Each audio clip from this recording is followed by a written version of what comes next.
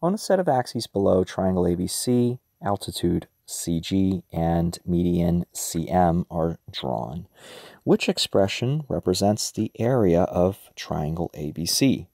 So let's try to be clear here. Altitude CG. Okay, so to find the area of a triangle,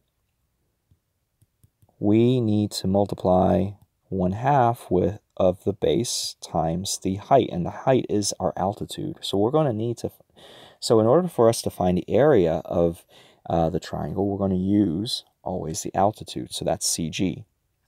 And the base of the triangle is the line segment that the altitude is perpendicular with, right?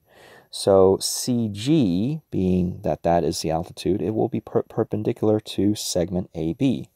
So AB is going to be our base. So the area is going to be 1/2 times the segment AB times the segment CG. And is there an answer choice that best matches that? Let's take a look. AB and GC divided by 2, that looks like it's going to be option 4.